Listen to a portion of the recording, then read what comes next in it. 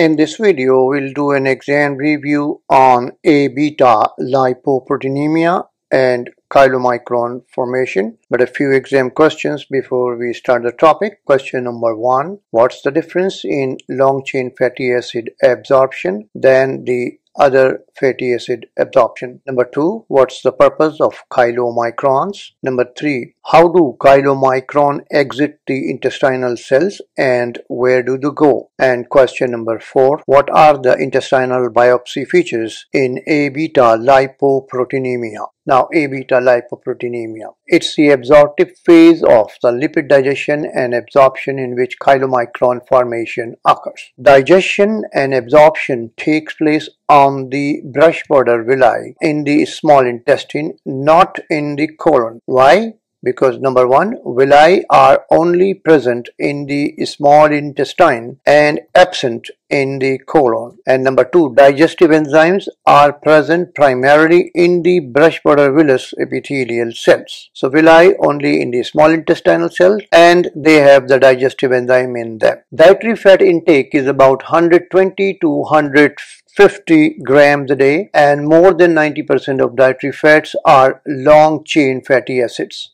To be absorbed, only long-chain fatty acids required lipolysis and micelle formation, whereas the other fatty acid, the medium and short chain, they don't require lipolysis and micelle formation. 95% of ingested fat is absorbed in adults, but infants do not absorb about 10 to 15% of fats. 5% of fat is excreted in the stool. Now, reesterification of the long-chain fatty acid. How does it occur? At the surface of the brush border cells, lipid diffuses out of the micelles and enters the enterocytes by passive diffusion. And then what happens inside the enterocytes? Inside the enterocytes, lipids are rapidly reesterified in the endoplasmic reticulum and in the Golgi apparatus to form chylomicrons.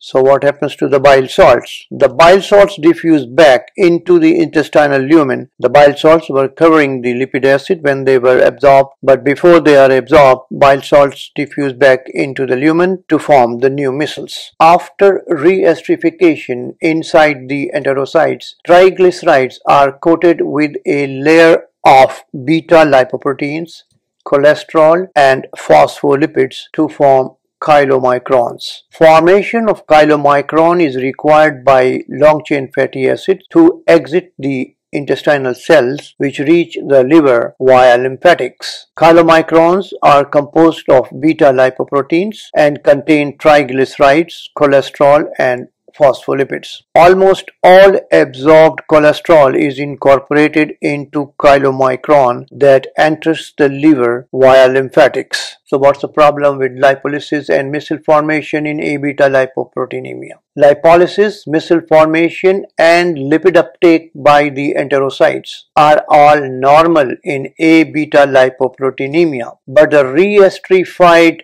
triglycerides cannot exit from the epithelial cells because of the mutation in protein that transfers fat to chylomicrons in the intestine and VLDL in the liver. Plasma level of triglycerides, cholesterol, LDL, VLDL and ApoB are very low or undetectable in A-beta lipoproteinemia. So what's the purpose of chylomicrons? Reesterified triglycerides require the formation of chylomicrons to exit the intestinal epithelial cells and enter the liver via lymphatics. So how do chylomicron exit the intestinal cells and where do they go? I explained it earlier.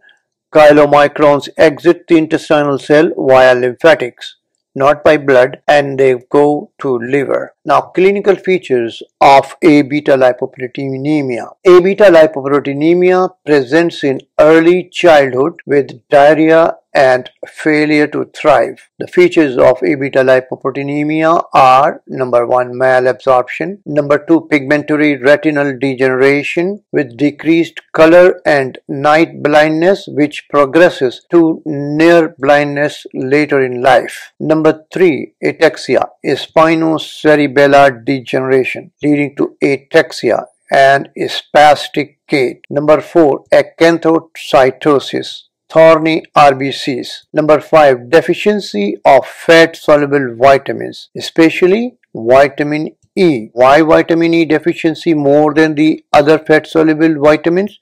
Because vitamin E requires VLDL, very low density lipoprotein, to exit from the liver. What are the intestinal biopsy features in A-beta lipoproteinemia? Postprandial small intestinal biopsy in these patients reveal lipid-laden small intestinal epithelial cells that become normal in appearance after 72 to 96 hour fast. Intestinal lymphangectasia similarly may also cause steatorrhea and protein losing. So what's the treatment of A-beta lipoproteinemia? Low-fat diet, high calorie and vitamin enriched diet, and large supplemental doses of vitamin E. Now answers to the question, what's the difference in long chain fatty acid absorption compared to the other fatty acids?